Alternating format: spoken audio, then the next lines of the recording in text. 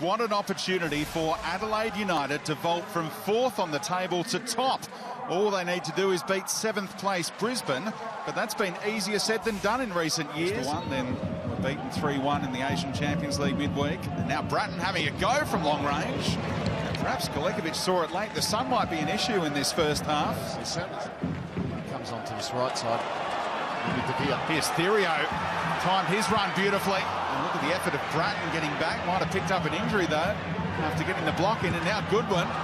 Brattan back to his feet, trying to make stuff happen. And Jego slices it wide. Well, that looked like being the opening goal for Therio, didn't it? Brisbane very, very comfortable. Oh, beautiful. And he's onside. Kaluderovic! Is it happening again? Brisbane in Adelaide in front. An unerring finish. They're carving them up through the middle. And they lead in the 26th minute. Good run of games then. Here's Borrello cutting inside. And Broich is offside. So yes, early ball. Jitte's onside. Brattan trying to hold him off. A little touch and the follow-up side netting. Can you believe it? Goodwin couldn't. Trying to look for that third man run, and Kaluderovic misjudged it horribly. Is Solorzano going to get a tap in? Yes, it's across the line. Well, how do you begin to sum that up, that goal? I think this could go down as an own goal. It was just a misjudgment.